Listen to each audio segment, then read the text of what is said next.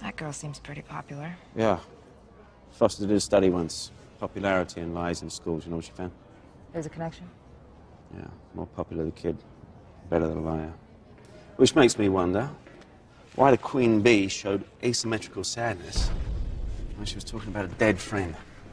When a person's facial expression is not symmetrical on both sides of the face, it is likely that they are pretending to feel the emotion, from your article in the Journal for Behavioral Science, 2001.